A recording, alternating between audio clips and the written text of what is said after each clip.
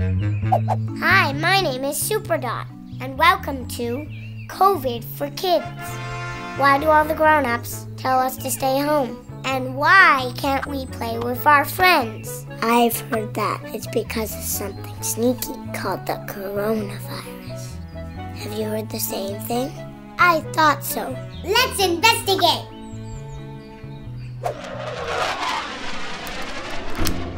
A few months ago, something started to make people sick. Scientists investigated. They looked through the microscopes and found coronavirus. Coronavirus is a tiny virus that looks like it's wearing a crown. Viruses are tiny, invisible things that can make people sick. Have you ever caught a cold or the flu? You might have had a virus. When someone is sick with coronavirus, they might have had a sore throat, a cough, or a fever.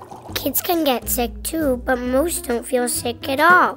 But some people, like your grandparents, can get so sick they'll have to go to the hospital to feel better. Coronavirus sneaks around in teeny tiny drops of water from someone's coughs or sneezes. It can hide on things like tables and doorknobs, waiting for someone to pick it up. It even hitched a ride around the world. That's bananas, right? But I have a secret. We could stop coronavirus together.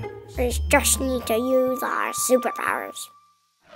Our first superpower is staying home as much as we can. Are you doing that? If you stay home, then the virus won't be able to jump onto you or your friends. Our second superpower is our elbows.